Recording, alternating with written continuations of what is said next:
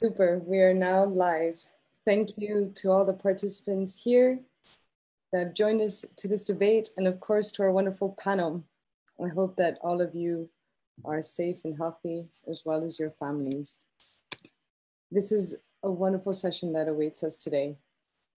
Response, powered by Wikifactory, was developed because we wanted to bring communities together in response to COVID-19 and to help create a more resilient world beyond.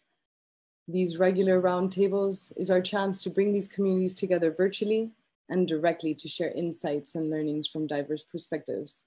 This is now session 3. It all kickstarted at the start of this month, where we brought a community of projects developing PPE, ventilators, built environment solutions, and a panel of experts to review their products. Last week, we had the opportunity to explore the possible funding opportunities, the business models that are available for COVID projects to become viable. And this week, it's a particularly important question to me and to Wikifactory because community is at our core. We would like to deepen the question to how can we build open hardware communities in response to COVID-19? I couldn't be better surrounded today in this virtual roundtable with these experts. I'm delighted to be sitting here with Roisin Lyons from team OSVX, Barbara Kieslinger from Careables, Barry Watkins from Helpful Engineering, Nathan Parker from Emergency Maker Network, Oscar Velazquez from Impact MX, and of course, from the Wikifactory team, our co-founder and CEO, Tom Salfield.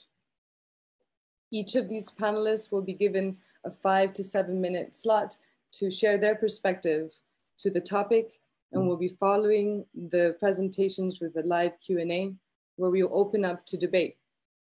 We hope to keep this interactive. Please send your questions through the Q&A button below, and we'll also be, in the spirit of interactivity, sharing a couple of polls, and we will make sure that those polls and the insights gathered in these sessions will be shared to all of you participants after the event.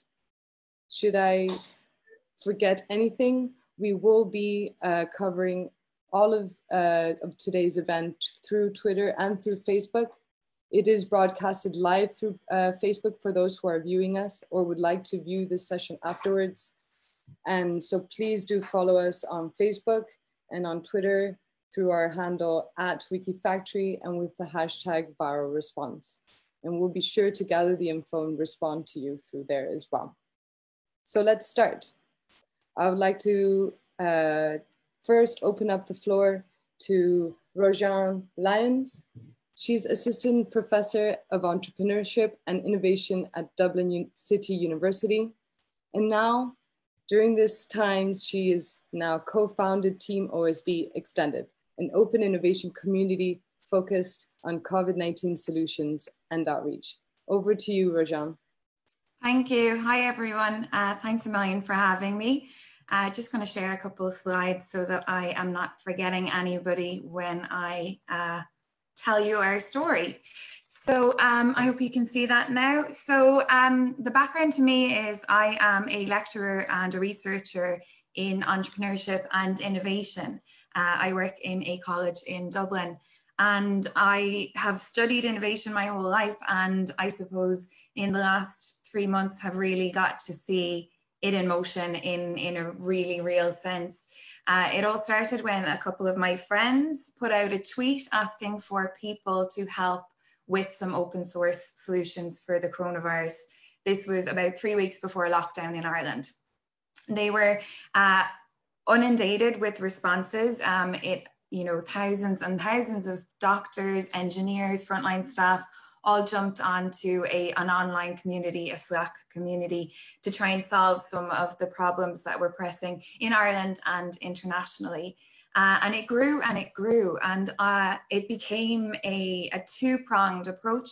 One Slack channel devoted to the hardware ventilator solution, of which multiple iterations happened, and they the group gained huge success in a number of different channels. You can see in that slide there just how many versions of the ventilator were created by groups all over the world. Interestingly, once lockdown happened across the globe, these open source designs were taken by different groups who were trying to work in private labs, work in their own resource centers to try and test that around. And so as that was growing, we were realizing that there was even more people joining our community that weren't necessarily specifically engineers or hardware experts, just people trying to do something. And we recognized that there was plenty other problems that needed solving. So rather than confuse the one Slack community, we started a second, and we called it OSVX.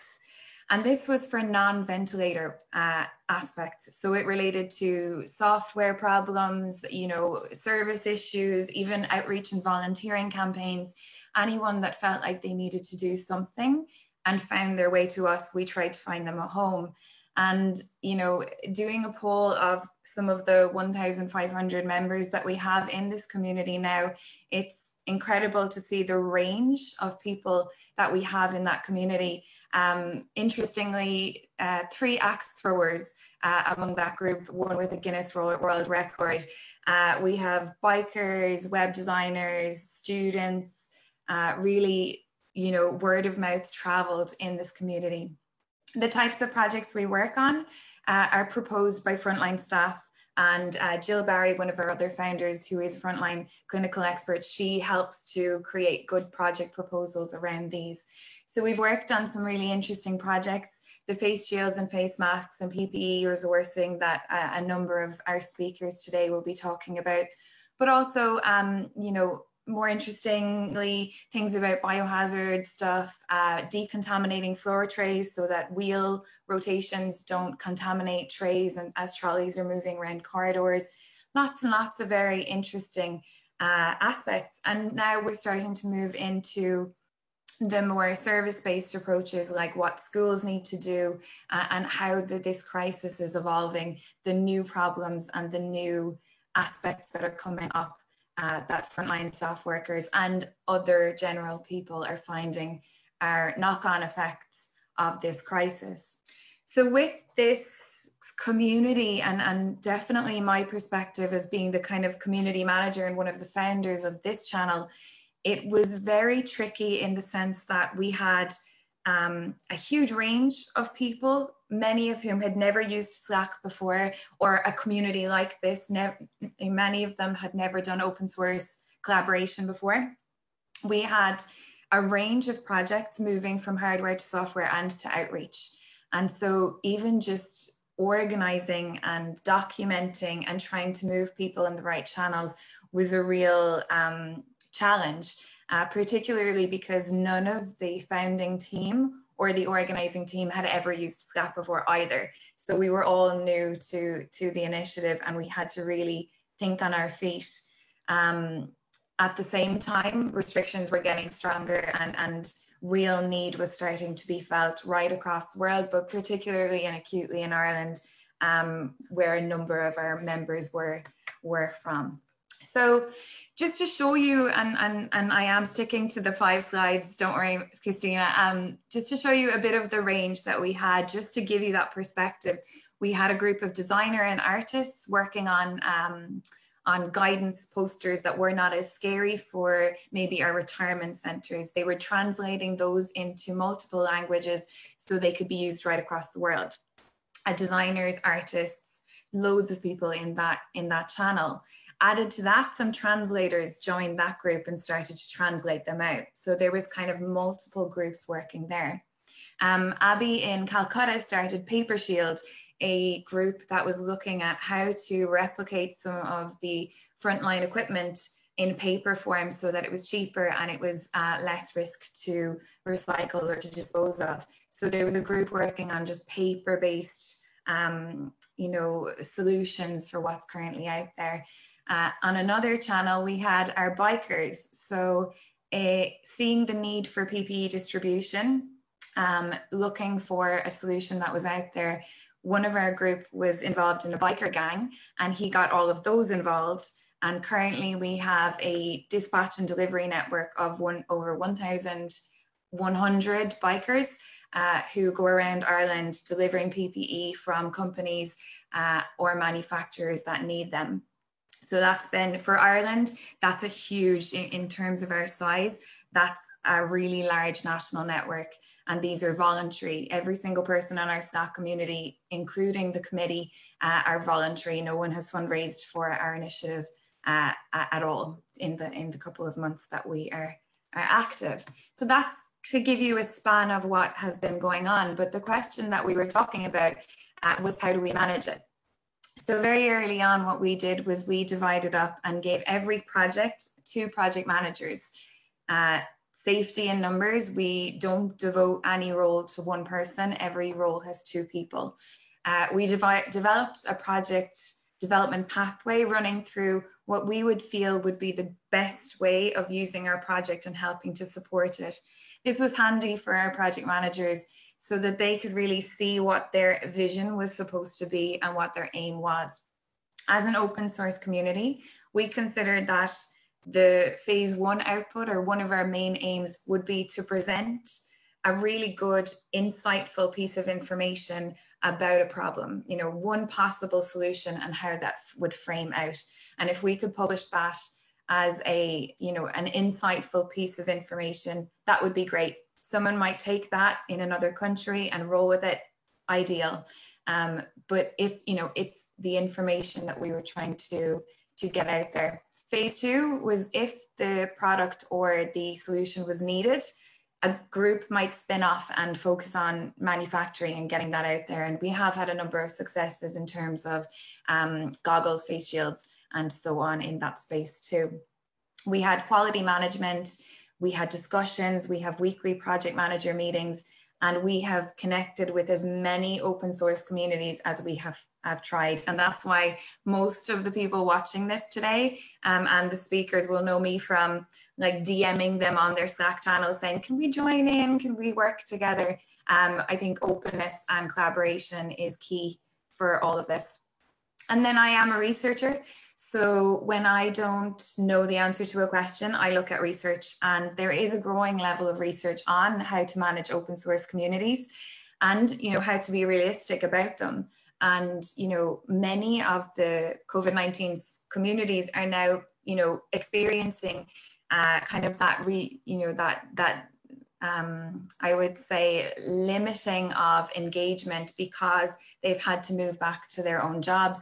There's kind of a cyclical process of engagement with voluntary members, and they have to be always brought back into the circle with a new challenge or a new wave of energy.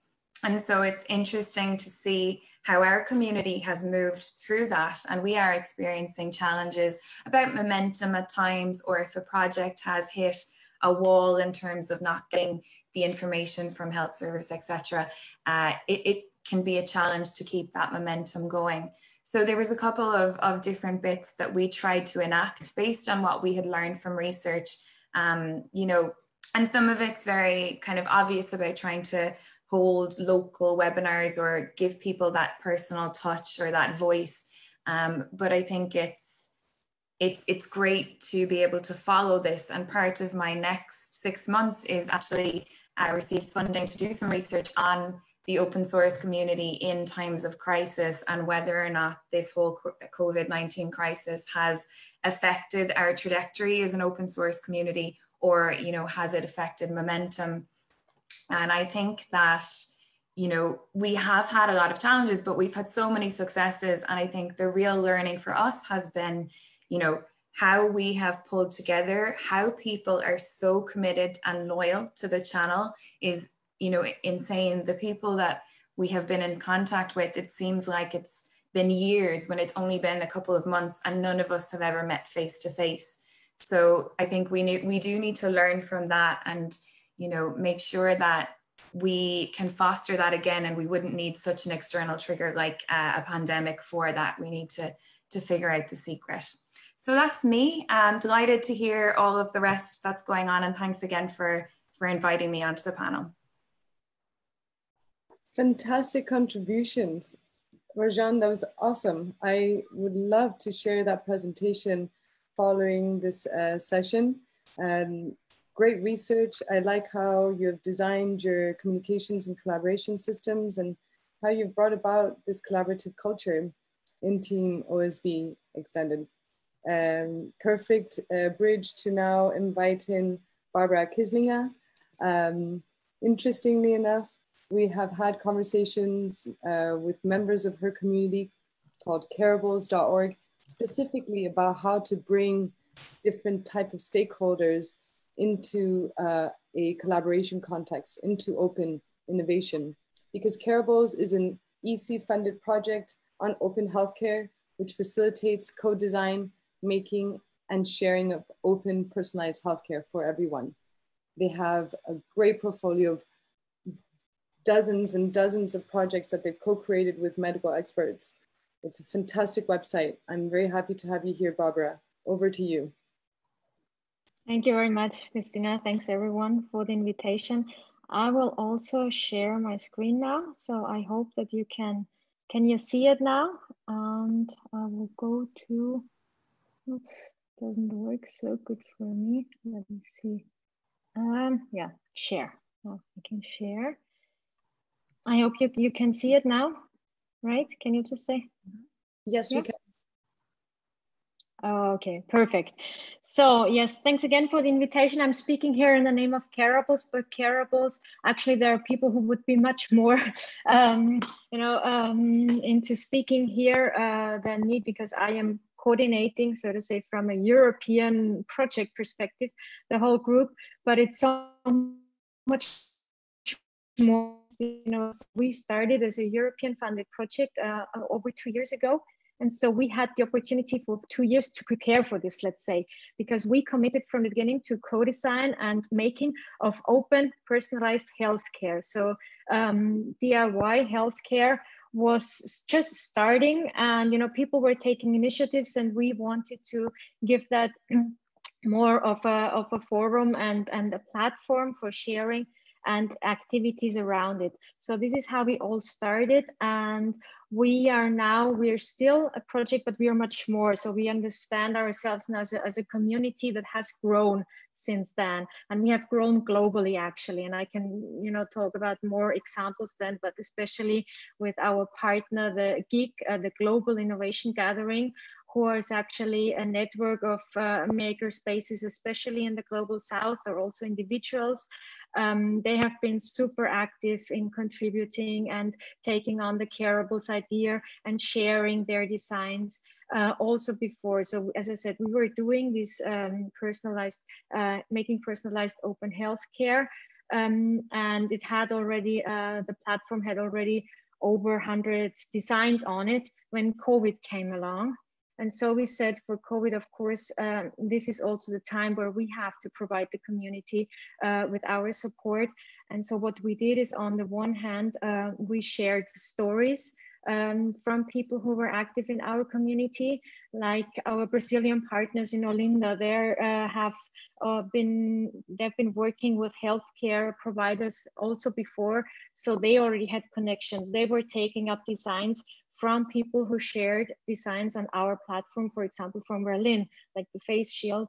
And then they took it up and they modified it, and they shared their experience again on our platform. And this is just one example. There were so many others as well. So we also shared their personal stories on our platform. We shared resources. Resources was very important for us also, because we felt that what is important is a kind of a trusted space. So people who take on designs from others where they know that this is already a trusted peer, a safe space. So I can try something out, and I can also say if it fails. So also admitting during the making or so what works and what doesn't work was for our community very important, and feeling that they already are in contact with people where it's okay, to say what works and what doesn't work. And from that also somehow some of the handbooks came out, or we have, for example, a legal department involved from the very beginning. in our project, and they were very helpful in providing specific legal advice also. What changes now, you know, how far can open healthcare be made now in these maker spaces, and what are legal implications, for example.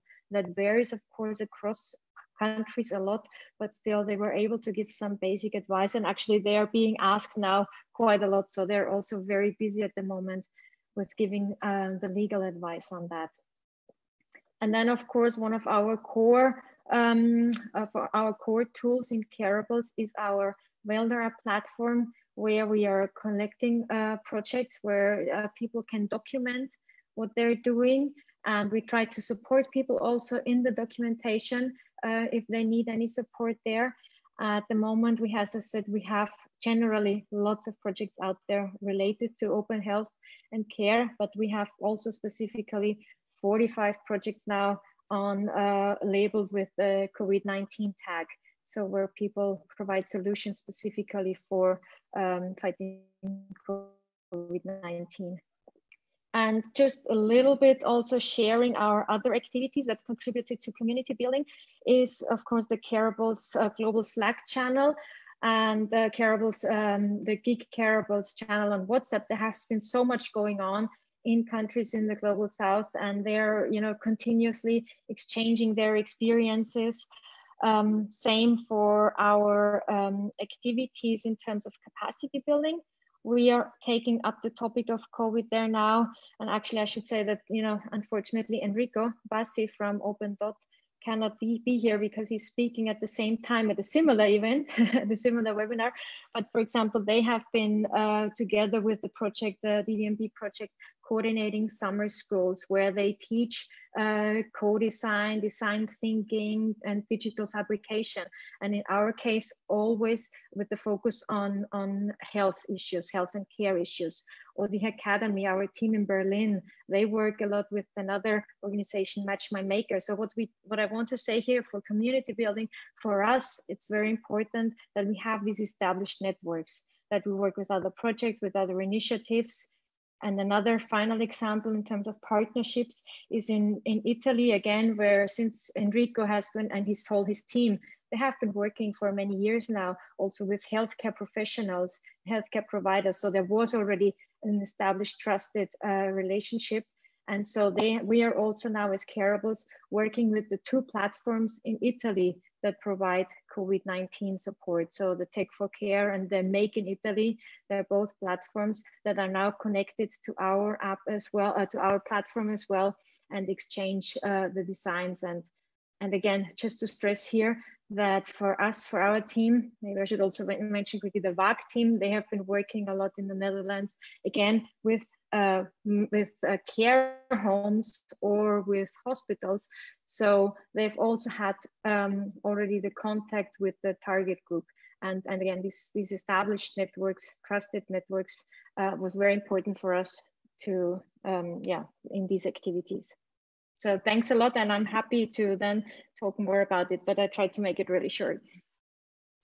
Thanks, Barbara. Well, I'm glad you were able to join. Oh yeah, it's a holiday here, but I'm fine. It would have been great to have Enrico here as well, but I understand it would be a great session. Coincidentally, we did have Kate from DDMP here last week to discuss business models and funding opportunities, which is super. Over to the next panelist. I'm delighted to be welcoming Barry Watkins.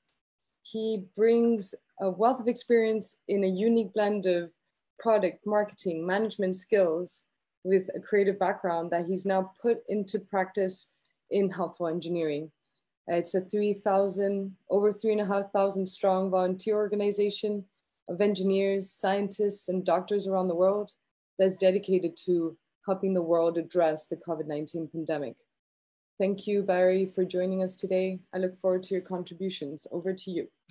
Thank you, Christina, and thank you to everybody else on the panel. I mean, I'm surrounded by a great group of people here today, and learning a lot so far, and I expect to learn more. talk a little about helpful engineering here. I assume you can see my screen. I'm Barry Watkins. I'm operations co-lead and QA/RA lead for helpful engineering. We started back in early March, and when they launched this on a Wednesday with about 35 people, put some information out with a number of, through Reddit and a number of other different sources, other sources. And by the end of the weekend, we'd gotten over 2,000 people who had joined.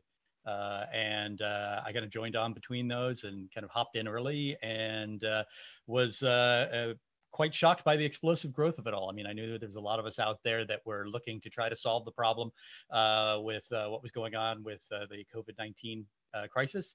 And there were a number of people that joined. We managed to get up to over 6,000 volunteers at its peak. And we're kind of back down to about 3,500. We've got about 16,000 people following our Slack channel.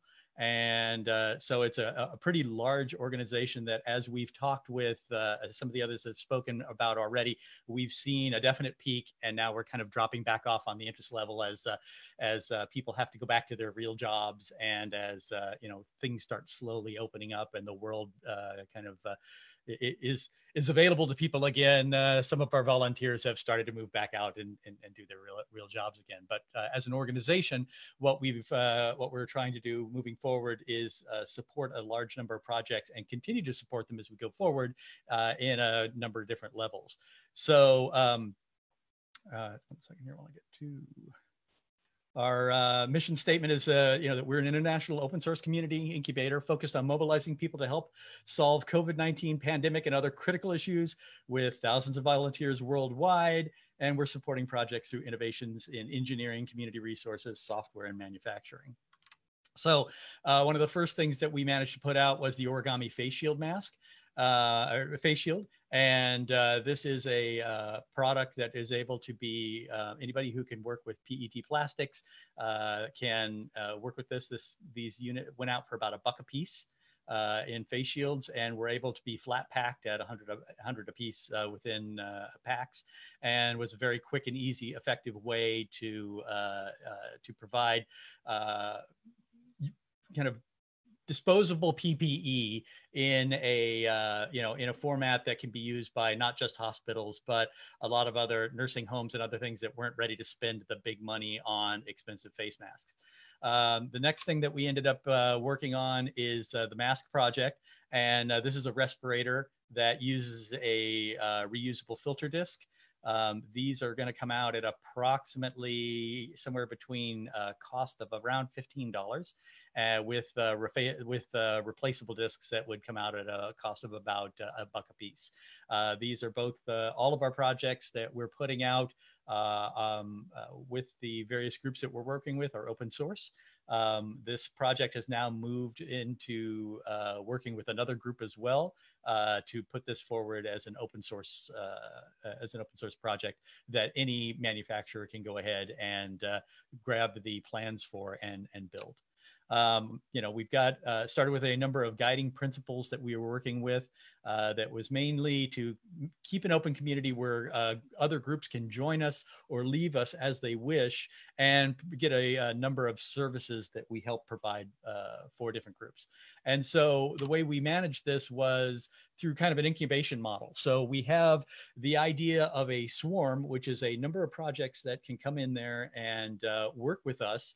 And we provide a certain level of project support to swarms, mainly kind of off-the-shelf QA and RA information, the ability to get to look at our group of volunteers and potentially go into our Help Wanted and a few other channels and grab volunteers that you're looking for to help your project. Then we've also set up, like I said, a tiered view where those swarm projects can apply to be brought into our incubation model. So what we do is we build a project, we have a project registry, a project selection process, and a moderation process that allows us to pick from the large group and grab a number of groups that can get additional help from us. And that additional help can be communication support, marketing support, QA, RA, the help of actual people who will come in and help you work and do QA, RA, some legal help, help with recruiting, DevOps and software engineering help, help with fundraising, finance, international relationships with our teams, and strategy and leadership help. We also have a medical team, a software support team, and a hardware support team that become available to those that get through that gets through that first gate of products that decide to come on board. And those people that join us have to agree to set a certain set of standards I won't go into here, but it's kind of a higher level of QA and RA, regulatory support for your product.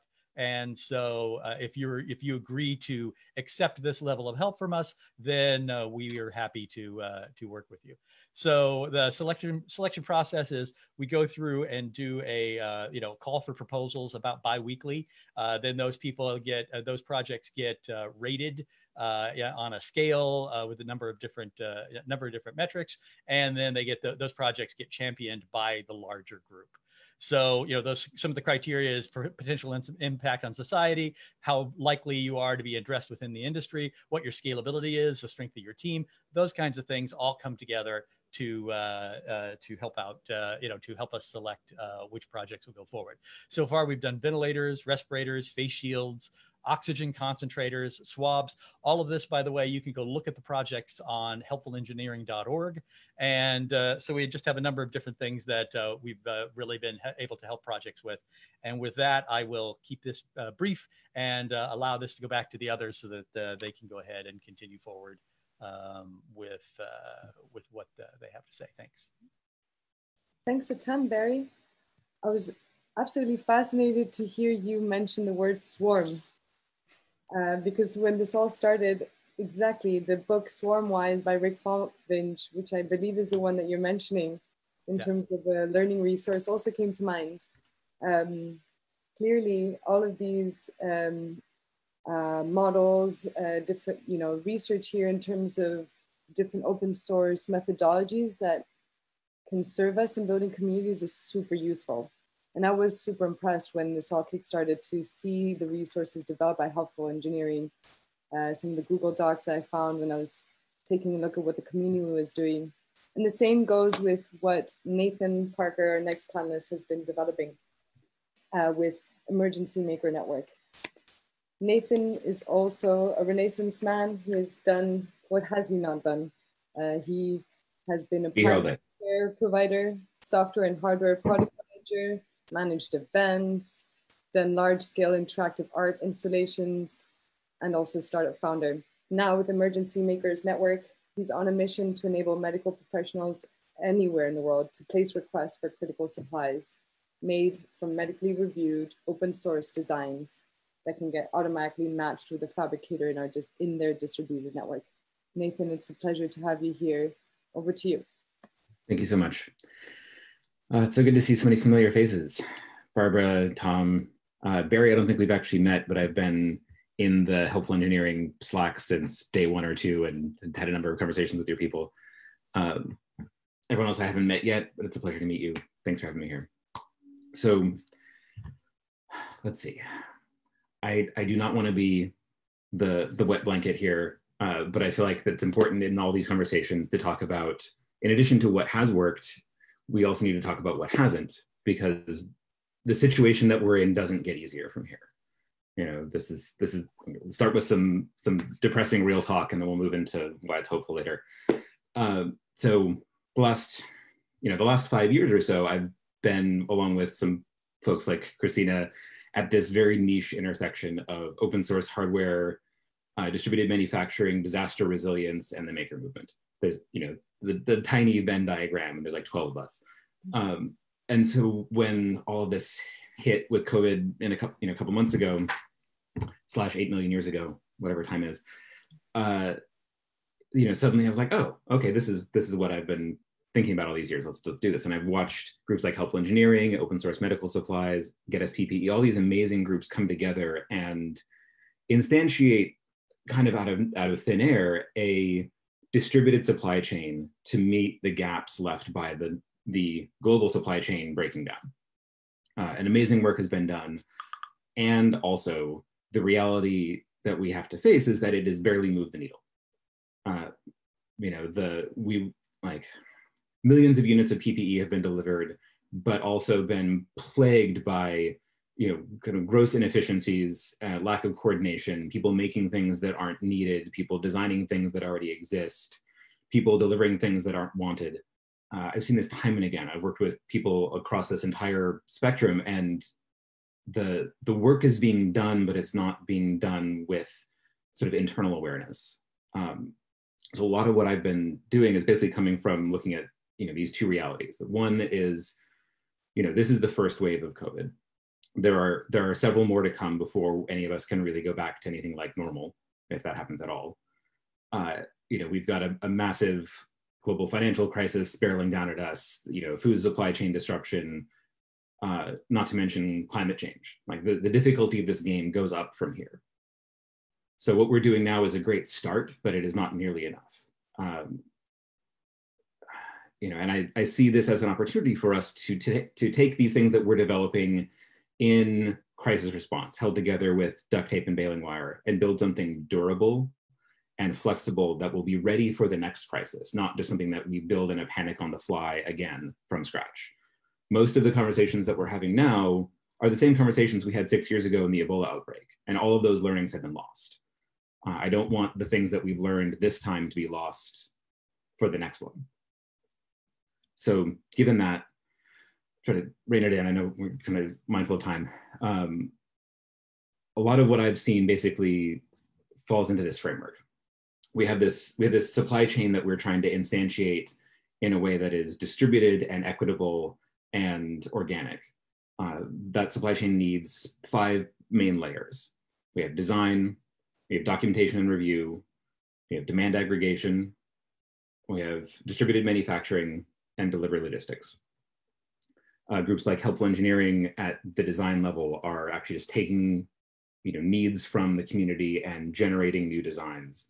We have groups like open source medical supply that are actually medically vetting those designs and improving the documentation standard to a point where it can be passed off to be fabricated without much back and forth. We have groups like Viral Response, and Get Us PPE, and all of these sort of grassroots community organizations that have sprung up, managing their community's needs directly and doing distribution at that endpoint, but aggregating what is needed from hospitals and healthcare workers into these big spreadsheets.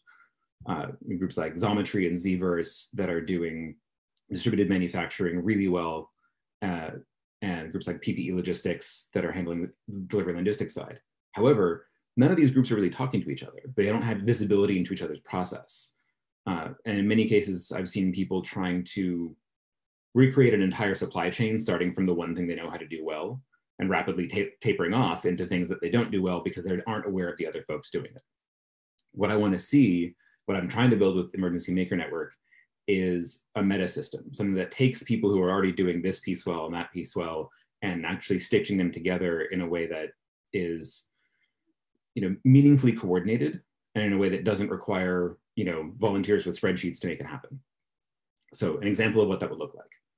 There's one thing right now that every one of these layers touches, and it's something that all of us here have something to do with: the open source design itself. That is, so I think the flow that we're looking at, just to kind of walk you through it and get a little less abstract.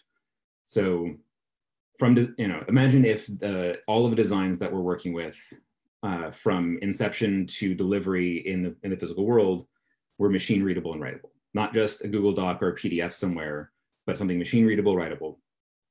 So the minute helpful engineering publishes it, it gets, the documentation team is like, okay, new design is in, put it through its tests, see if this is rigorous, can this work, is this medically necessary, is this medically safe, gets published into the next repo. Now demand aggregation, all the community organizers know that this is a new design that has been approved.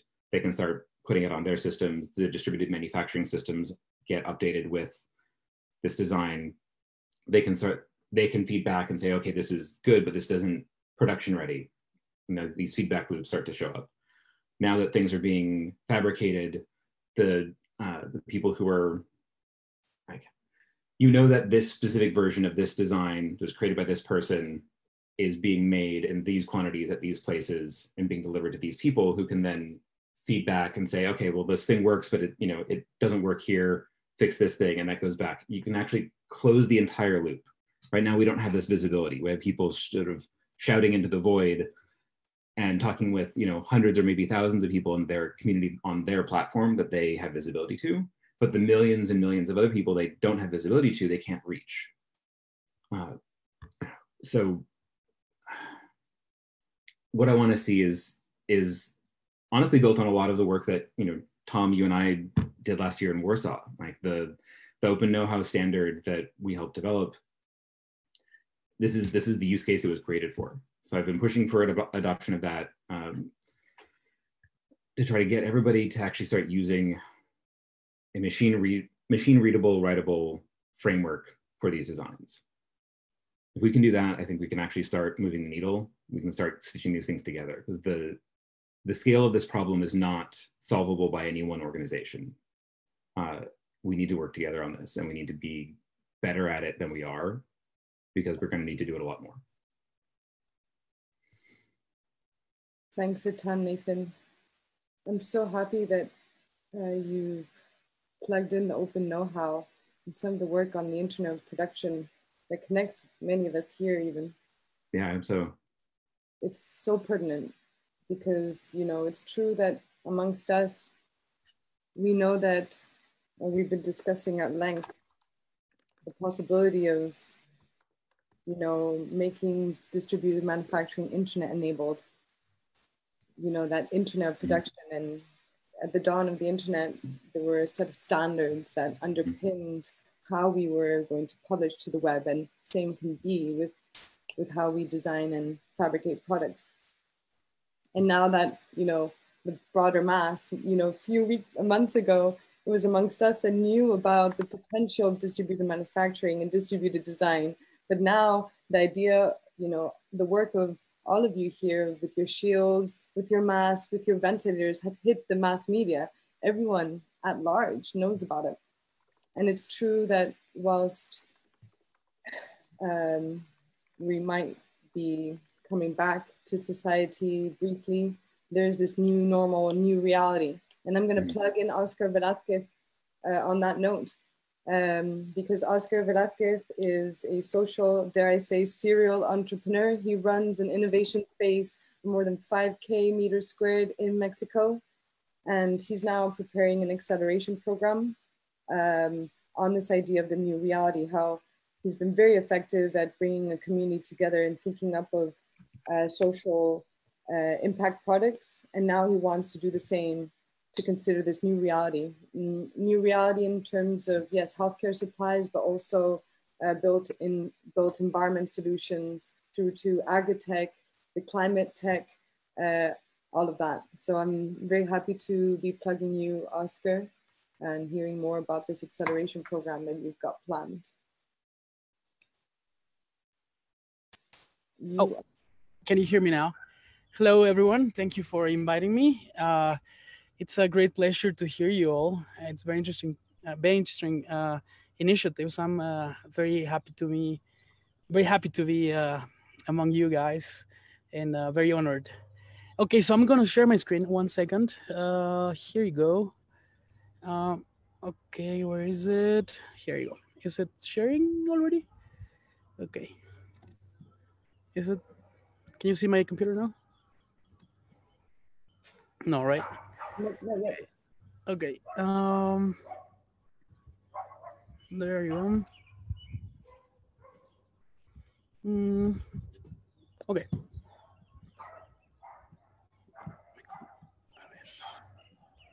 Can you see it now? That's right, we can. Yep.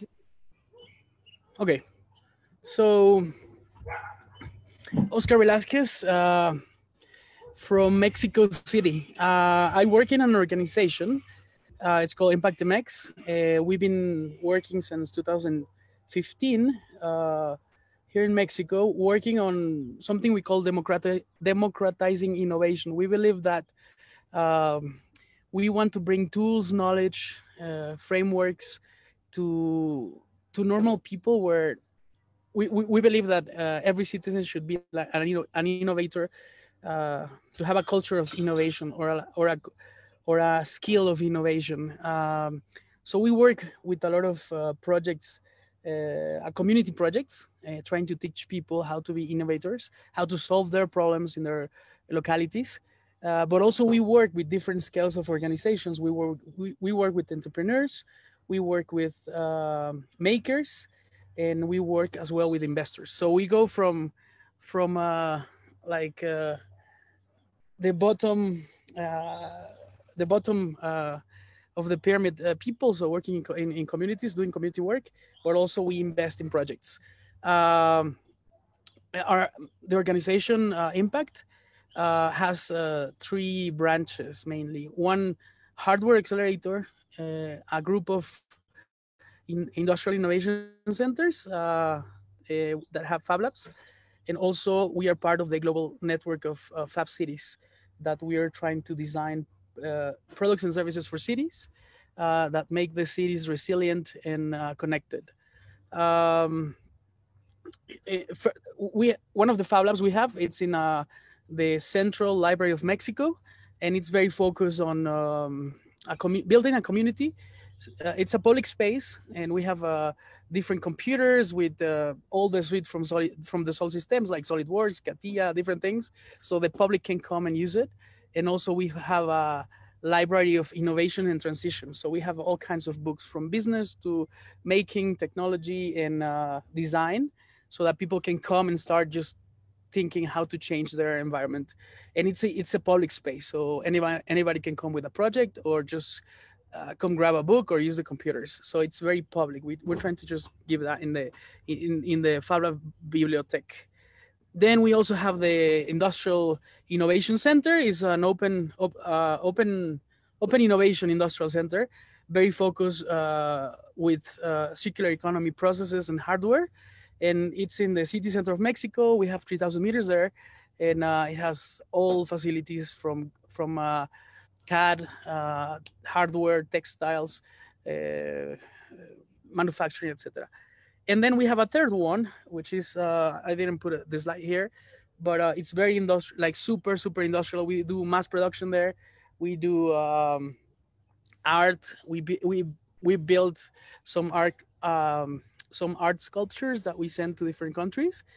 My business partner Eduardo, he's a plastic artist, and he's an amazing maker. He knows all software and all machines and all materials, and he's really amazing when he creates.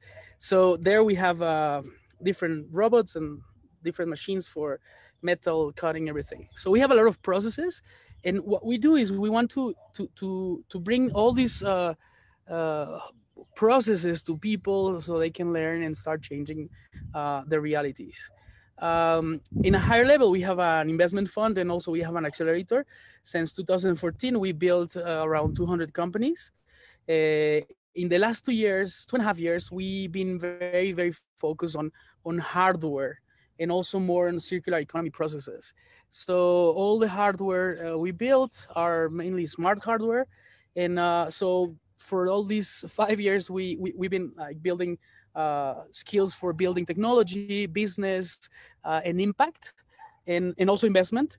And we use all that to actually start designing products and services that are needed for to create significant change or significant development or sustainable development. We believe very strongly on creating communities. We have different groups, large groups in Spanish, specifically in Mexico. That one is for social innovation. We're like around 15 people, very niche. Another for makers, it's called Makers Mexico. We already built around 8,000 people, and in that group, a lot of projects have been organized. There's a very large community. They call it Coronavirus Makers Mexico, and they're building with hospitals different masks and different respirators and different tools that they need for hospitals. There's another community that started growing there out of the group on Facebook. It's called Tikum Tom Makers or something. I think it's an international community that comes, I think it comes from Israel. And these are the numbers. They create a fundraising campaign, and they made splitters, nutrition valves, the decathlon mask, and they build the different things, some respirators and different things. And there's a lot of makers that send already there. We actually use the infrastructure we have so that people can send us cutting for our lasers from metal to wood or plastics. This guy, he's an amazing designer in Mexico.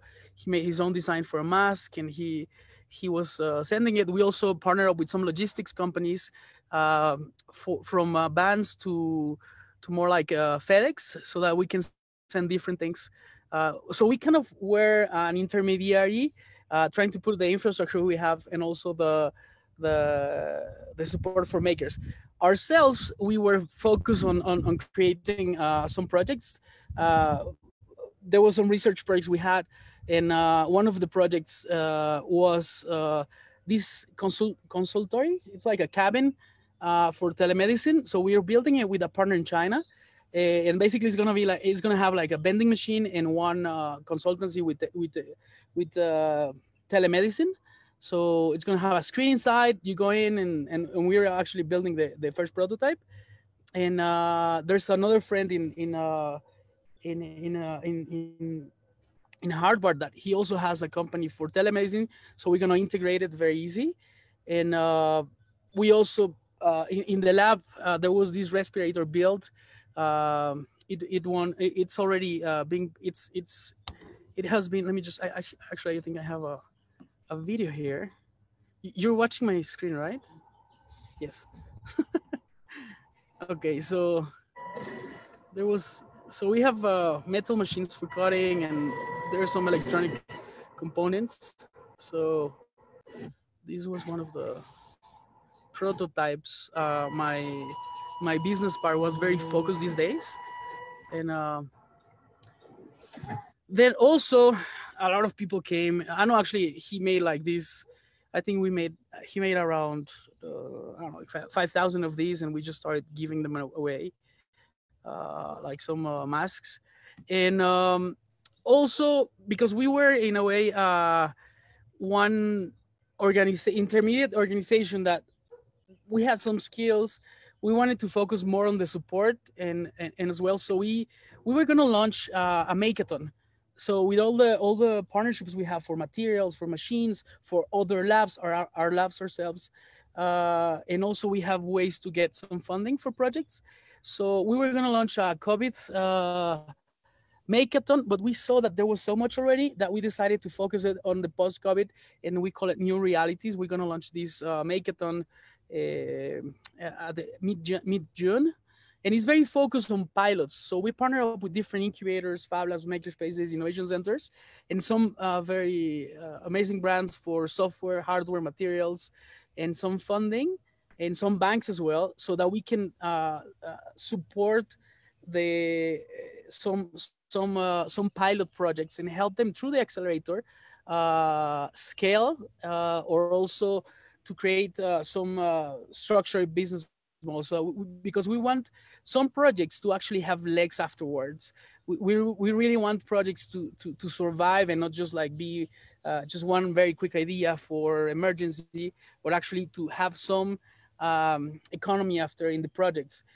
So we're gonna have this makeathon to filter some projects. Then we're gonna have an acceleration program for 1 month, and also there we're gonna finance and fund some projects and help them connect to hospitals or to different places. We don't really know, but we are focused on home, work, city, and in general planet. So we are also thinking what's going to be the new reality. So I'm not really sure what kind of projects we're going to get, but we want to get some scalable projects.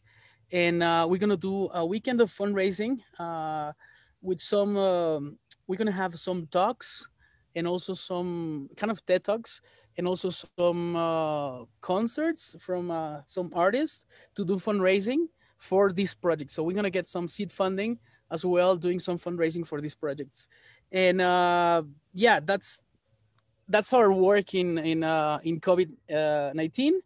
I love building communities. I love building frameworks and and methodologies for structuring projects to be replicable and scalable. And that's my work. Thank you, Oscar. You're welcome. I think it's clear from everyone's presentation here that this phrase that I have to my left is too true, that ingenuity can't be locked down. All of you are just exemplar. And I would like to now bring in our co-founder and CEO, Tom, because beyond having 15 years of experience in developing technological systems for social innovation, he's actually part of the founding team of the Impact Hub Network. Those of you that know the co-working network in, I think, over 80 countries, way before WeWork was ever anything. And he was very much part of that seed culture, building the community that now is in so many locations. So, Tom. Thanks, Christina. Yeah, wonderful to hear from everyone about different approaches that people are taking to building communities to fight COVID-19. It's pretty it's pretty amazing and humbling to hear about all of these different projects that people are working on. So yeah, we're trying to do our bit. In the question of how to build and scale open hardware communities is basically the question that we were trying to answer when we started Wikifactory. Since then, we've built a social platform for collaborative product development. Our aim is to bring down the barriers to developing new products, manufacturing them, getting them to market. We've currently got around 28,000 product developers on Wikifactory. It's growing pretty fast, and of course we're facing the same challenges as everyone in terms of how you scale that collaboration, how you try and manage that and make the most of all the amazing talent that we have on the site and in the community, and that's a huge challenge. So when all of this crisis started, we had a number of spontaneous projects popping up on Wikifactory, and we decided to create Viral Response as a dedicated platform for building these projects. Of course, we've had thousands of people join, and we've got over 50 projects on Viral Response right now, but we're really a small part of a much bigger international movement, which we heard about today. And it's like, I mean, it's crazy when you think that probably the communities here have like more than 100,000 people combined who are all trying to put their efforts into solving and building products to solve COVID-19. So it's truly incredible what we should be able to do together. And I guess with that, I'd like to echo many of the points that Nathan was making, and the real problems that we have to solve. And in some ways, maybe this crisis is kind of like the catalyst to forcing us to solve those problems. But those problems have existed for a long time, and that's basically about how do we scale open source hardware communities, and how do we scale collaboration to solve big problems in general.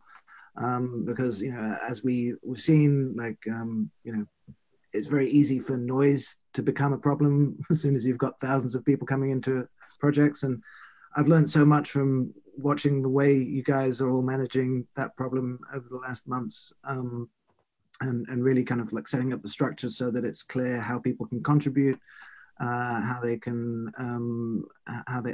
basically like how they can prepare themselves to be able to contribute, and all of that. Connecting projects with the skills they need, etc. And really this kind of like hosting of communities is the key aspect from my perspective. How do you like connect people with the people that share their interests and probably differ in backgrounds, differ in their skill sets. And the challenges that we've faced, I think, with this is that suddenly it's become very real that it's not okay to just have collaboration between product developers. That's fine, but it doesn't really take us to where we need to be. We need to be engaging manufacturers. We need to be engaging auditors and accreditation bodies. We need to be engaging the end users in medical field, and very much the development and aid community as well. So there's so much that needs to be done in terms of that coordination, and it really does come down to how do we scale collaboration? And I think the difficult question there is, what is collaboration? Because in the end, it is quite limited, the scale at which we can collaborate on a deep way on a conceptual level and so on. But if we can build the kind of systems that allow us to coordinate better, and like if you look at the open source software world, that's what collaboration really means. It means more like coordination, more like reuse of existing designs and learning from existing designs. And in this way, collaboration is basically an unlimited thing.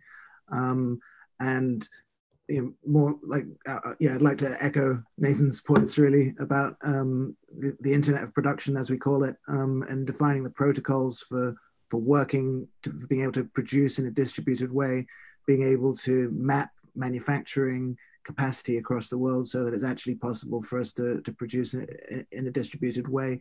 And like what we need right now is open source development of products to solve a very pressing problem, and then to be able to scale out and produce in local markets.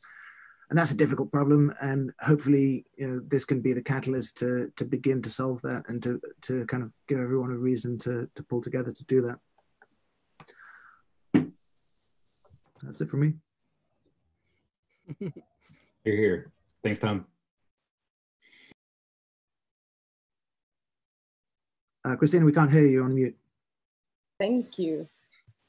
Thanks, Tom. I think that core question actually about bringing together a broader set of stakeholders is exactly the question I wanted to give to the floor, because it's exactly right. It's not about just collaborating as designers and engineers, but moreover, medical practitioners. And actually, I would like to open up the floor to Barbara, because I think Careables have done a great job in developing, say, methodologies and some guidelines as to how you brought out new products with the practitioners. What did you do? Is there an aspect, I remember having sessions with Enrico where just small things like bill of materials doesn't speak to the medical professional. Might as well call it shopping list. What do you have to say, Barbara? Okay, yes, as I said, I mean, Enrico has much more experience in this than me personally, or Praline also from BAG, and lots of people who are working in Careables. But just what I get from them also in our weekly discussions is that they have, it's still a struggle, I have to say, in Careables. In some countries, we are better than others, already getting also healthcare people into all this, but it has changed a bit, So there are already hospitals who already started setting up fab labs. Or in Italy, we have one partner who is taking care of kids with very special needs.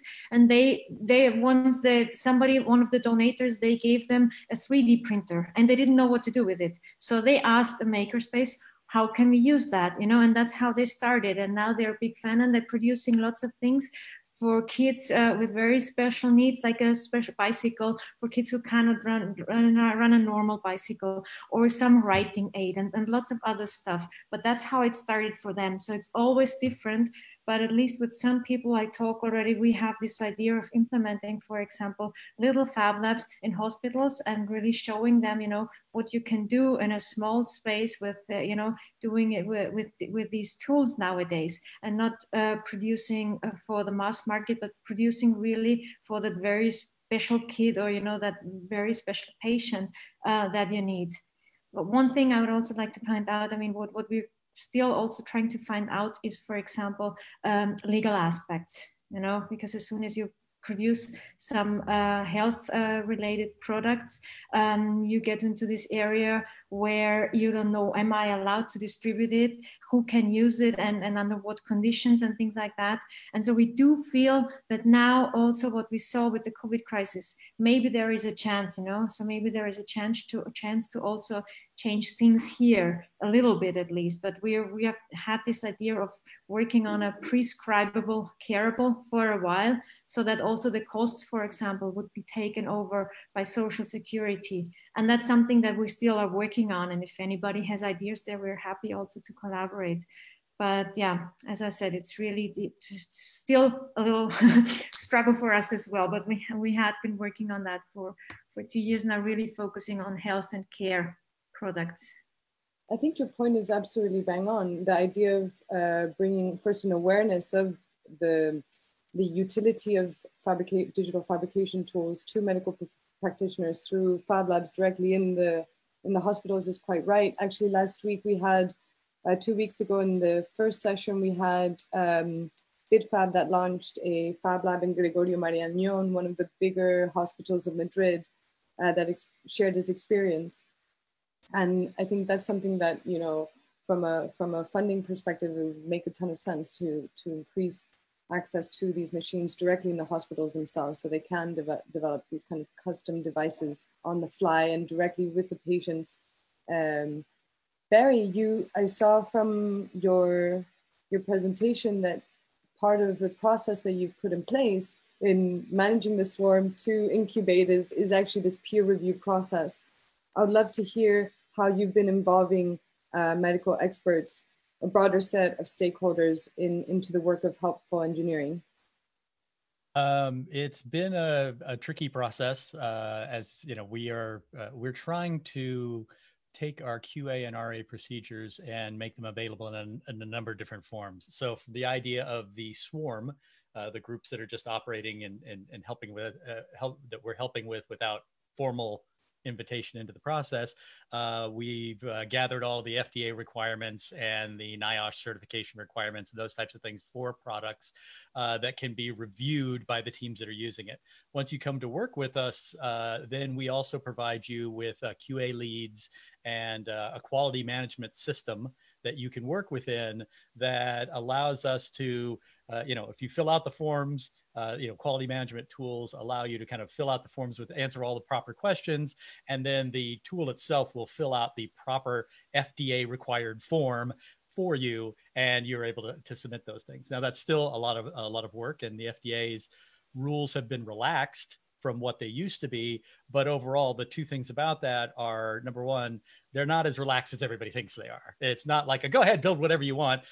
They kind of allowed you to move from a waterfall process of you have to write it first and then approve it and then move on to the next, to allowing more of an agile, you can do two things at once kind of process. But you still need the documentation. You still need to abide by the rules and regulations.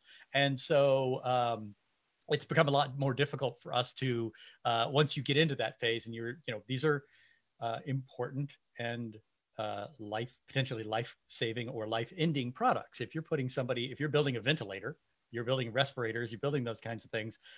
These are health products that you want to be sure work. As I tell people that we work with here, would you put your mother on one? That's that's literally the question that I ask as we start to unpack QA and RA, regulatory issues is, would you put your mom on this product? And so we're working with groups to do this. But to bring up a point that Tom had brought in earlier, I think that we're kind of reaching this point amongst the groups that we should be trying to potentially work together as groups to kind of identify our lanes. What are we really good at as individual groups, and how can we work together to not duplicate a lot of work? We don't need to create we have a team that does logistics for us so that we can start moving masks back and forth. But we also know that other groups on this call and not on this call have built those chains as well. And I think it is very beneficial for all of us to start talking a little more together and seeing how we can work together as independent teams and play to all of our strengths. I couldn't agree more, Barry. That is absolutely correct. Especially when, just to plug in Roisin here, I really enjoyed how you involved, say, the biker community from a logistics point of view, also in terms of the protocols and guidelines on how to use masks, how to disinfect. It strikes me that a lot of the action, whilst we can share recipes globally, and that makes sense, many of the times when we're involving a broader set of stakeholders, they're tied to local circumstances and local rules and regulations. You mentioned FDA in the US, but it will be different in every country. How's it been like in terms of sharing those guidelines and resources, Roisin, over at Team OSVX? Yeah, I mean, it has been an interesting journey with all of those stakeholders. And I would say we've probably shied away from calling ourselves open source and open innovation for the reason that the terms scare some of the other groups. Open source innovation speaks to engineers and maybe computing groups more so than it does our frontline staff. So in trying to get our designers and our artists and people on board, we've just been talking about volunteering and community. And, when we're sharing our guidelines and our methods, we're not anticipating that they have a background knowledge, of this kind of work together. Even some of our frontline staff may not have worked in teams, let alone collaborative online teams. So I think not anticipating those things is important for our groups. And then also I think, like that was said just a minute ago, we really need to be careful that we're not cannibalizing each other. And like that's why I've tried to, we've shared channels between viral response and between helpful engineering, because we don't want people to have to choose between. We want them to be able to, without borders, migrate between the different channels, kind of finding information and bringing it to the relevant groups if needs be. So I think the way that we've been kind of resourcing our group and our members is to be open and collaborative on the channel, but externally too. And if someone is interested in what we're doing, we say, join the channel, see what you think. Or if you prefer to chat on the phone, we can do that too. We're trying not to create kind of an exclusivity about what we're doing. Fantastic, Roisin. And it really echoes some of the conversations that Nathan, you and I have been having for quite a few weeks now. Mm-hmm. Because Nathan, at the start of this all, I started helping moderating the open source medical supplies Facebook group. And it went super international and now is pushing on the Emergency Maker Network. Mm-hmm. And this facilitative role that you're hosting is quite right, trying to bring down barriers. How are you doing that? Was that for me? Yes. Yeah, well, so a lot of what I've been looking at as I've just been watching all this unfold for the last couple of months is trying to see ways that we can optimize what's currently happening. We have the very real problem that I see over and over again is that it continues to be easier for people to look at a problem and decide to just invent a whole new solution for it from scratch than it is to discover the things that already work and duplicate and iterate on them to improve them for the current situation. So people are having hackathons and prototyping new things rather than because that is still easier, painfully, than finding the things from the last hackathon that someone else did, the next state over. And so, it has been this arduous process, but it's been, I found that a lot of what I've said here today to you guys about, the nature of the problem and the scale of what we're doing and the mismatch between the scale of our actions and the scale of the problem, that seems to bring everyone together. If you start with that, acknowledge that people are doing good work, but that we need to do more and that we need to do it together because the scale of the problem is just too big for any one person to even attempt it, no matter how good your platform is. That has really successfully brought people together and gets people talking about, okay, well, how can I do what I do well and bring it to the table so that we can all do the thing that we do well, and that together becomes the thing that actually solves this problem. Everyone wants a platform. And frankly, I think there's too many. We were originally, every platform is competing with each other for attention. And we need to be able to stitch the things together so that they're all part of this. So Emergency Maker Network really moved away from building another platform because it seemed obvious that there was more than enough as it is, to this sort of middleware, like API architecture and sort of backend container, so that you can move seamlessly the things that are important between the existing platforms. If you were a member of the public and you want to say, this is speaking for my community in this place at this time, we have this need. The system, of all the people who are already part of it, we don't need to build a new thing, but the pieces that already exist should be able to say, here are open source designs that already meet that. Here are people who can iterate on and add to those ideas. Here are people who can fabricate it. Here are people who can deliver it to you. Here are ways that you can get involved. Here are ways that you can support it. All of these things exist. They just need to be tied together. And we all need to be willing to come to the table and say, okay, here's my platform. Here's my community. Here's me letting go of my ego around owning this and saying, okay, this is what you need to have access to it. Here is the API architecture for our platform. This is all you need to be able to pass in a request and get data out. If we can all come to the table and start doing that, then we can actually make this as big as it needs to be. I completely agree.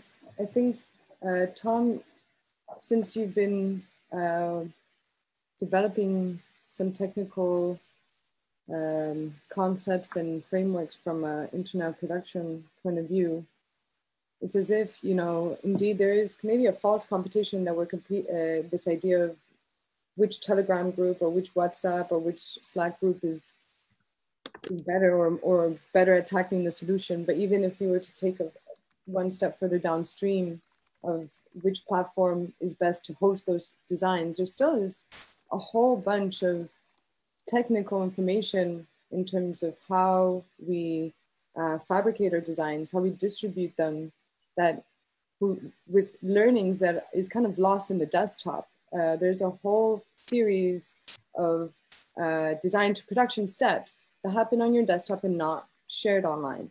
So how we configure our machines for that specific design of a shield or ventilator, this is kind of the elephant in the room. So partly, like, we need to fund that infrastructure and internet production where it doesn't really matter where the design is hosted, where the communications is happening, where we can actually create an internet-enabled design to production flow. I think Tom can better. I'll just elaborate on it. Really, you said most of what I would have to say about it, I guess. But yeah, it's not. I mean, it's also about the manufacturing processes. Yeah, like I think it's very true that a lot of the information is still sitting on the desktop, and a lot of information is still sitting on the factory floor inside factories. If we're talking about really being able to manufacture in a distributed way, if we're talking about really being able to like share designs in a way that are useful, to be able, and actually being able to achieve quality in a distributed way, which is really the challenge here, which I think is going to be extremely hard to do anything beyond a national level at this stage. I mean, even that's tricky, but I think that's possible. Yeah, so I mean, I also think it's when it comes to this question about platforms and protocols, yes, we need the protocols to be in place. Yes, we need the API structures to be in place so that it doesn't matter. And what we're working on there is a number of things. So as the Internet Production Alliance, largely, right? So it is one effort that Nathan and I are basically talking about. And of course, we encourage others to get involved in that effort. But I think like there's a tendency to jump to that before we even have the problem solved. So yes, we need to share our APIs urgently, but actually, have we really solved the underlying problems in a centralized way before we get to the decentralized part? One of the things that's important is, yes, projects are hosted currently in one place or the other. So it's important to have the standards in place so that it's possible to use those projects wherever they are, independently of their hosting location. And the Open Know-How project has done a significant step in that respect. But I think the next part of that needs to be creating something like a package management system for hardware. And that is exactly about being able to use, reuse components from one project in another project, being able to produce on a manufacturing platform the same design wherever it's hosted. Basically having a universal way of describing hardware projects in the same way that you do in most programming languages for finding those packages. And then there's the part about defining the protocols by which we map manufacturing. And again, there's this Open Nowhere project, which is in very early stages to begin to solve that. I think it's great that those processes are in place, but I mean, we shouldn't forget that while the Open Know-How specification exists, there isn't a single implementation of it. So in some ways, it makes more sense to develop a first implementation first before you standardize. Of course, we need some level of agreement on that, but there isn't even a single site that publishes a metadata format about their projects properly yet. I think there's Appropedia just began doing that with a few projects, which is really nice. But otherwise, as far as I'm aware, no one has. We actually have Emilio here as participant. He joined in the first session. Nice. Emilio, co-founder of Appropedia, which is super great. And thanks, Tom. I just want to also mention that it's not just about these technical advances. There's something that a few of you mentioned today about bringing together also the arts and the cultural industries.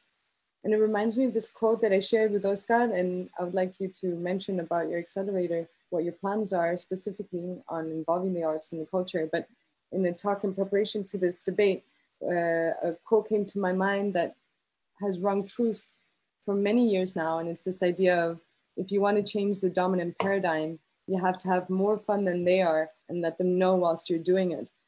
There's an aspect of really empowering and inspiring a change rather than making people feel guilty or having forced to do something to change their ways. I think there is a way of inspiring, this change towards distributed design, distributed manufacturing that feels like it's aspirational, desirable. Also, of course, it should be accessible and affordable. What are your plans, Oscar, in terms of this accelerator to really give that desirability bang so that it can appeal to a broader community of designers and and innovators at large? Yes.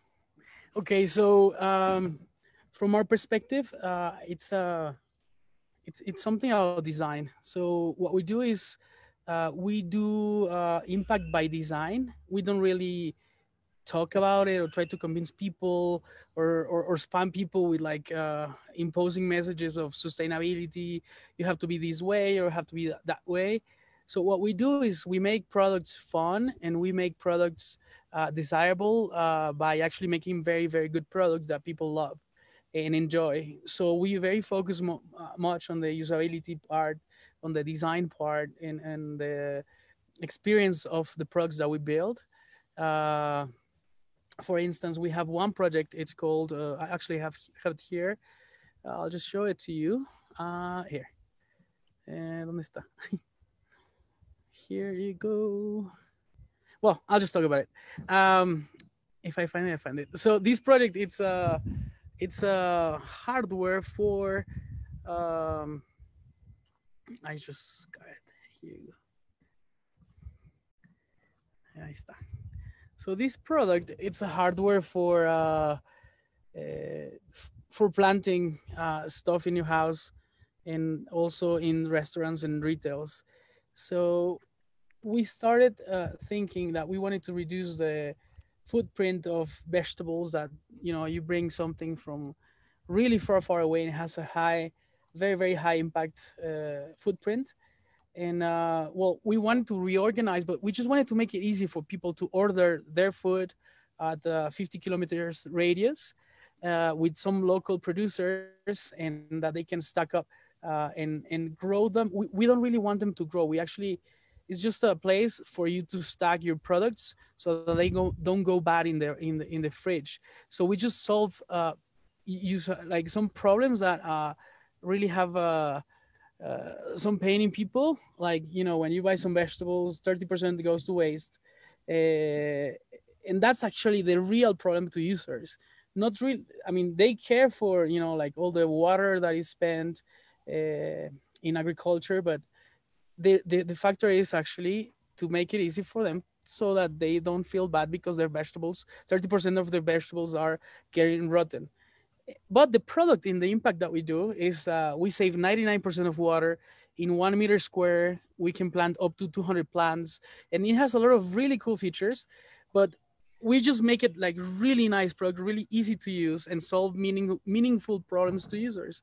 And I think that's impact by design, that actually us being very responsible on designing the highest level of impact within your products, and not really actually focusing on imposing it to the users. So that's what we do. We do that, and we're trying to get more designers and engineers into the product dev, because before we wanted to do sustainable products and services, but we lack the technical part. Now we actually are working with super technical people and designers to with the products, and then we help them. We brought them into the impact by design processes. I'm not sure if that's something that answers what you asked me. Wait. Gracias, Oscar. Yes. Thank you.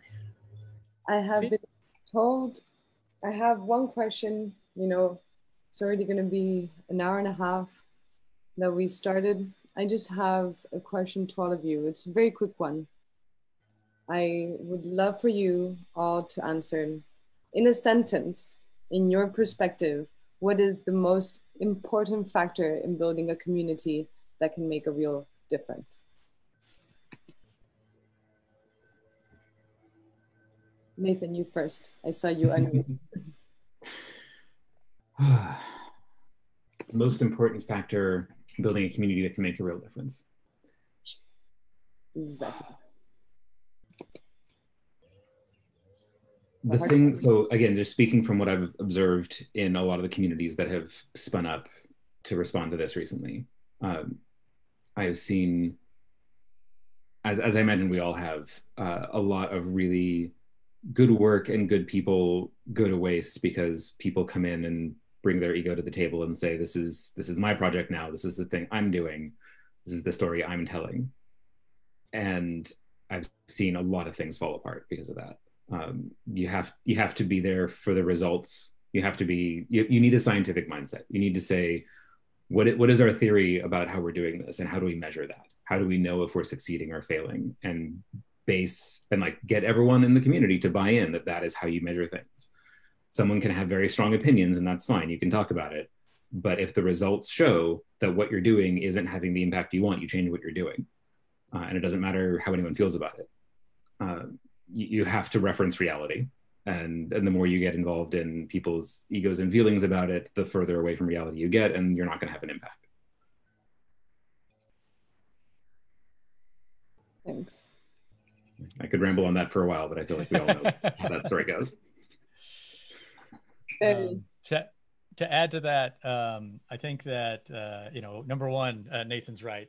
People need to check their egos at the door and realize that it's about the product or the project that they're working on and the greater good. Number two, for us, is trying to set up the actual community itself.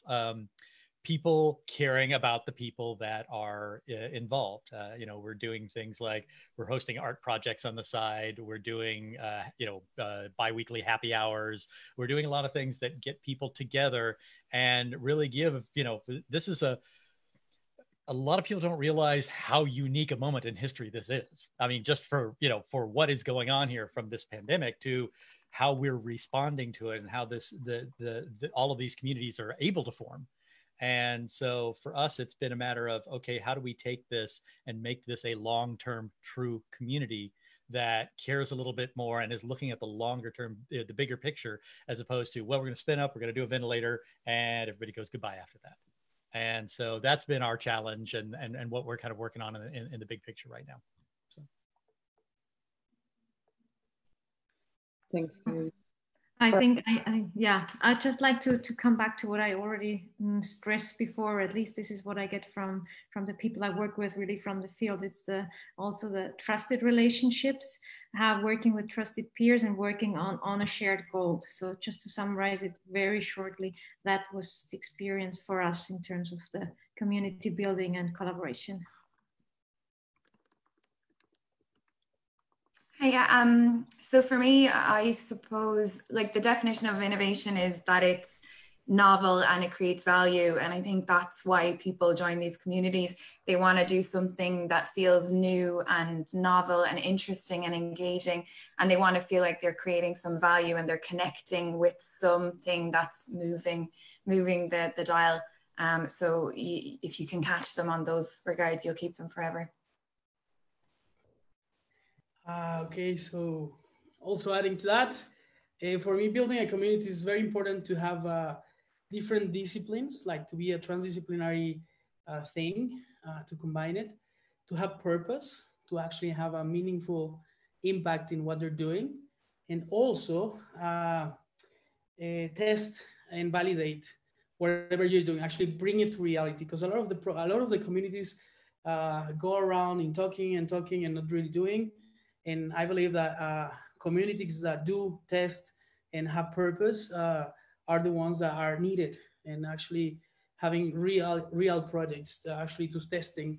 And it doesn't matter if it's wrong, but actually that's a good thing actually to start making early cheap mistakes so that you can learn fast. I think the main thing is actually to start learning fast from real projects in the real world.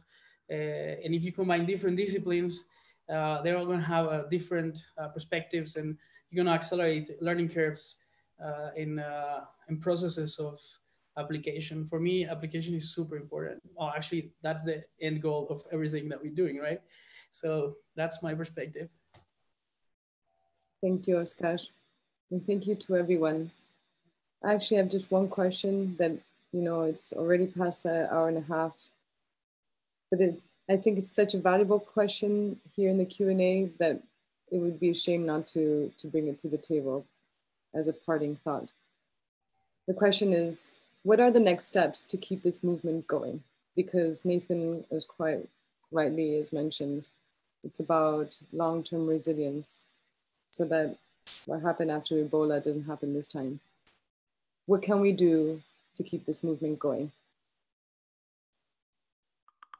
Nathan.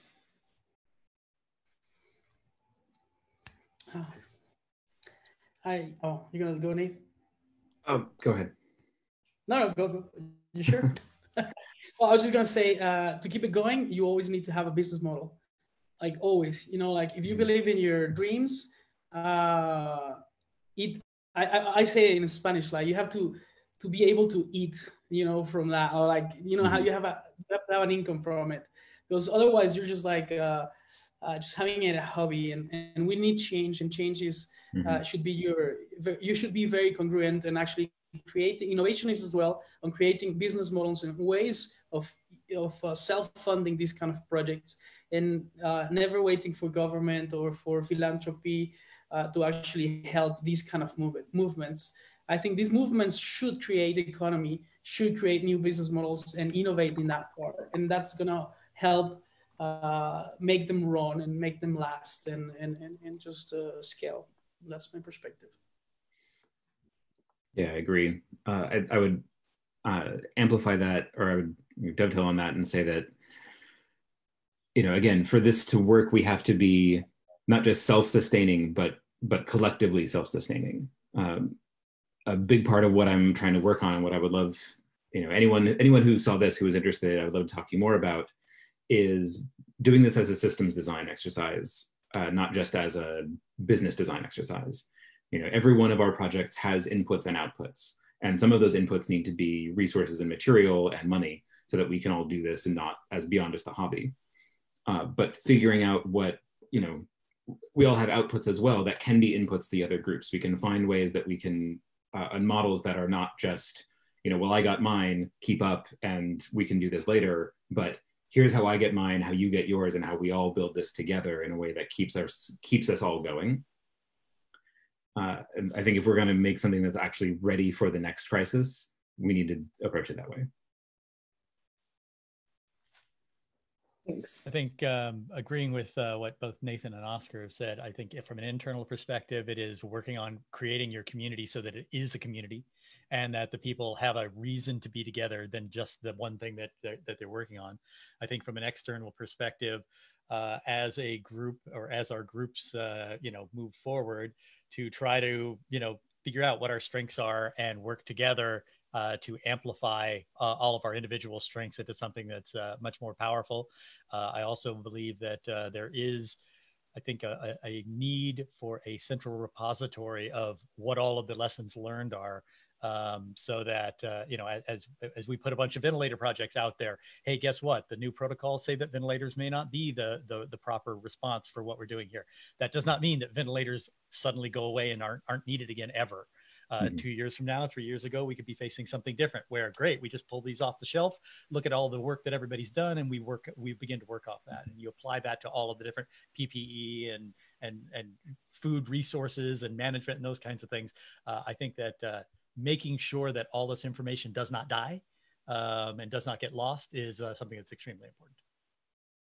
Yeah, I agree. I think this has been a real test case, and we need to learn from all of the communities and what we've done so that we're ready to engage again when we need to. I think the communities do need to converge, and I think we do need to start working with each other. And I also, coming from a university background, I think we need to start thinking about our students in a real way. Because of what's going on, thousands of them do not have access to work placements, internships. We have a real opportunity to engage a whole new generation in the open source community, and I think we should be working towards that somehow too. Agreed. Yeah, I would agree with what everyone's saying, really. I mean, we need success stories. Right? We need stories of success, and when I say success, I mean impact at scale. It's it's amazing the amount of impact there has been from the maker community already, but when we look at the scale of the problem, it's a tiny impact in proportion, and people need to do that at scale. We're going to need business models that work. Because it's simply not possible for everything to happen on a volunteer and for free basis to do that. So basically agree with what everyone's saying, and that's a challenge right now. How are we going to arrange that and make those success stories happen? Because if we have a few success stories where they really work, then of course this thing is going to become mainstream approach to solving problems. Can I add one thing? I don't want to push it away. Last thing I would add is that, again, it's important to think about this for ourselves and to really keep our communities that we're all trying to manage sort of aware of this fact that, the supply chain that's broken down, that's causing so much death and disarray, it's going to be disrupted again. It's the things that will just cause those disruptions are coming faster. Like these are the good old days right now. And if we are successful in creating the kind of system that we're all talking about, it will be just as effective at designing and producing and distributing open source humanitarian supplies that have nothing to do with the pandemic, because the machinery is the same. If we're whether we're talking about flat pack, CNC, emergency shelter, or water purification technology, or anything else that you need in a refugee camp, which, the UN expects over 1 billion climate refugees as all the coastal cities flood in the next 40 years. Like this is a thing that will have real impact on the future of our species and its odds of survival, frankly. You know, keeping that in mind is remarkably focusing. You know, if everyone is thinking about this as, oh, well, when we get back to normal, this might be a thing I do later, that's not the conversation anyone's having, or at least not the one we should be having. To Nathan's point, and this is going to sound odd, we got lucky. This pandemic did not play out to be as bad as was originally thought or hoped. And granted, it's not over to this point, and we're looking at other but we expanded and grew very quickly for a dead start, right? For just this hadn't happened before and everybody got together, etc. But if something like this happens again, we may be called upon to react much more quickly than we did this time. And so having those teams and having your groups and having those people prepared to, you know, answer the bat signal, you know, hey, it's time to put all our resources together and solve this immediate problem is something that I think we need to be ready to do. As a, you know, as all, you know, all of our groups need to be ready to do, hopefully ready to go do working well together. So. Hear, hear. Absolutely, hear, hear. Thank you, all of you, for your contributions. I feel so refreshed by the perspectives of each and one of you.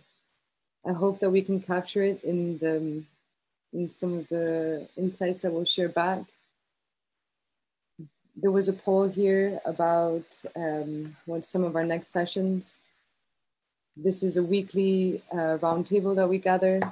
I have a feeling, I smell that the next one's going to be about accreditation and peer review. It'll be right on topic. But we hope to also have a session around manufacturing, also a session around humanitarian relief. I'm really happy to be having these discussions, not least today with all of you. Thank you so much for joining us today. And I wish you all safety and health moving forward and a happy return. Thank you so much for putting this together, Christina. Thanks, everyone. Great to see you, everybody. Thanks to everyone. Yeah. It's great. Great panel, guys. Thank you. Thanks a lot. Bye, guys. Thank you. Great to meet you. And let's be in contact. Yeah, let's keep in touch. Let's keep in touch. Yeah, absolutely. I put my email in the chat. Anyone can get a hold of me if you want to talk.